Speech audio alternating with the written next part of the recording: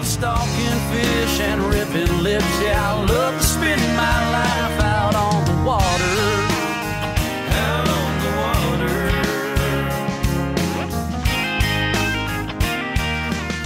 Oh, that was cool. Welcome back to Alex Fishing. Just caught a baby bass on a piece of worm. He's probably maybe 10 inches. Oh, that's a piece of worm right there. A little bitty piece of worm. Well, we had a little bit more, but that was about it. Anyway, welcome back into Alex Fishing. Just caught a little baby bass. Really skinny, but this is not gonna cut him. The KVD 1.0 and Tennessee shad. Alex back from Alex Fishing. Just caught a little bit bigger bass on the KVD 1.0 Tennessee shad. Get back to you. Alex from Alex Fishing again. Little baby bass on the KVD 1.0. Alex again from Alex Fishing. Nice little 1 pound bass. Get back to you. Alex back, Alex Fishing. Just caught a little baby bass. Get back to you. Alright guys, just caught this little bitty 6-inch bass on the little KVD 1.0. There he goes. Alex again from Alex Fishing. Nice bass, guys. That's a probably a 2-pounder plus. Nah. Look at that. That's a really nice one. 2.5. Anyway, get back to you. Alex again, Alex Fishing right here. Nice bass. KVD 1.0 Tennessee shad. Alright, we're back. Just caught this little bitty bass on the KVD. Same lure. Alright guys, just got this little bass, probably 3/4 pound, 12 inches on the little KVD 1.0 again.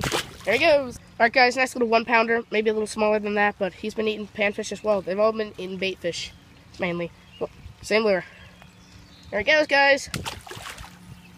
Back to you. Alright guys, another 10-inch bass on the same lure. He's bleeding a bit. Hopefully he'll survive. Yep, he's good. Alright guys, another bass here. Again, there's not much red on the top of his lip.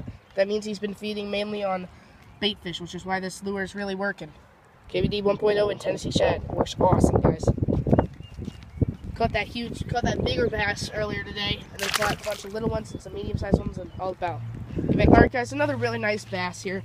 1.5 pounds about. Decent bass there. He's just trying to get in some fun, but he's not fun, man.